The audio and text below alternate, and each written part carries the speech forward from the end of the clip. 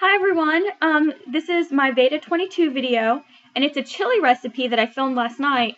You're going to have to kind of ignore that it's not as great of a video as I would normally like to make, because I had company over, so I was like trying to whisper and not look like a weirdo filming my food. And normally I would start this in the morning or the night before and put it in my crock pot all throughout the night or all day. But it was just one of those days where I really wanted chili and I wanted it quickly. So instead I cooked it all in one pot, so it was nice to just have one pot to wash, and cooked it for about an hour or so. And it was still just as delicious. Say hi.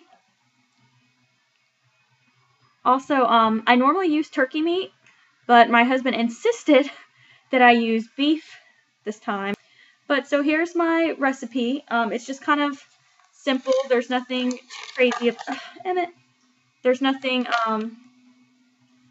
particularly unique about it. It just took me a long time to really find a good chili recipe, and I just took a bunch of different ones and then kind of combined them and then added some stuff. Added corn mainly because I love corn in mine.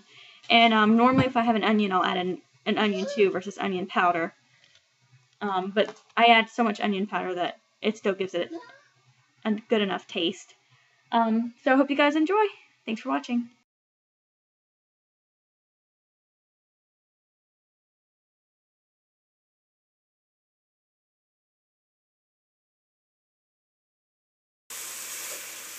Today I'm going to show you my chili recipe.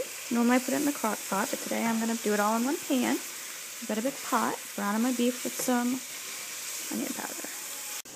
Once your meat's cooked, I add in a can of tomatoes for chili. It already has seasoning, 2 cans of kidney beans, a thing of tomato sauce, some corn, and I'll show you the other seasonings. Now add some garlic if you'd like, and continue to cook.